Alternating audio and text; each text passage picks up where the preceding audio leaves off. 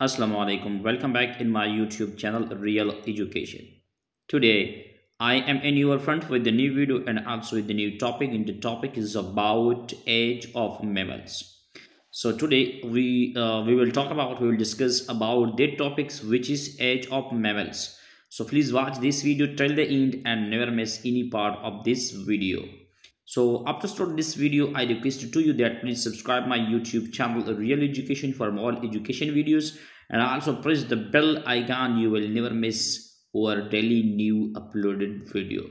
जी तो दोस्तों वेलकम करता हूँ अपनी YouTube चैनल रियल एजुकेशन में। दोस्तों आज के इस वीडियो में जो है ना हम बात करेंगे एज ऑफ मैमल्स के हवाले से कि इसका क्या मतलब है। इस टॉपिक के हवाले से इस टॉपिक को डिस्कस करेंगे और इस टॉपिक के हवाले से हम आप लोगों को बहुत सी मालूमात देंगे।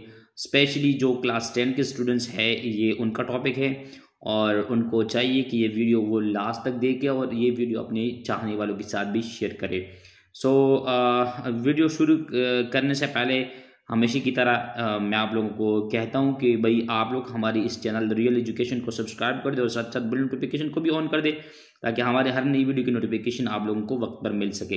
बिना टाइम वेस्ट किए चलते हैं टॉपिक की तरफ। टॉपिक को स्टार्ट कर लेते हैं एज ऑफ मैमल्स को। What is mean by as of mammals?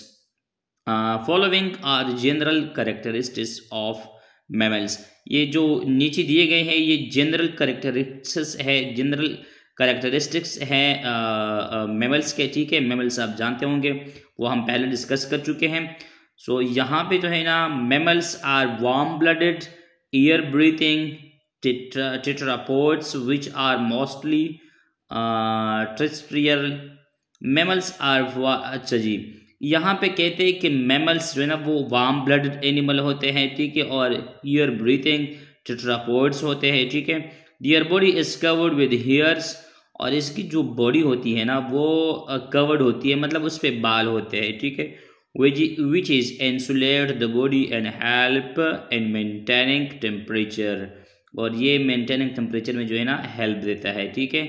Mammals have 2 pairs of pentadactyl limbs which are adapted for walking, running, climbing, burrowing, swimming, gliding and aquatic orders. यहाँ पे जो है ना यहाँ पे दिया गया है aquatics order, और इसके बाद जो है ना limbs are absent, hand limbs are absent. Skin is glandular with sweat glands and sebaceous glands and mammary glands, and females for secreting milk. Brain is well developed with 2 large cerebral hemispheres and 12 pairs of cranial nerves. Sense organs are well developed.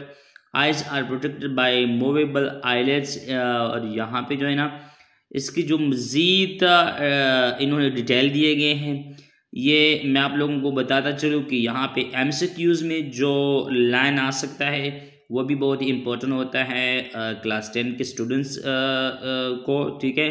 तो यहाँ पे एक main चीज़ जो cerebral hemisphere and 12 pairs of cranial, ये 12 pairs जो है ना ये लफ्ज़ याद रखिएगा, ये कभी भी ऑब्जेक्टिव में आ सकता है। और आप लोगों को पता है कि ऑब्जेक्टिव एक ऐसी चीज़ होती है जिनकी नंबर इंस्टेंटली होती है और उनका आपको खुद भी पता चलता है कि भाई मैंने 1 मार्क्स हासिल की, मैंने 2 मार्क्स हासिल किए, मैंने 3 मार्क्स हासिल किए, ठीक है ना।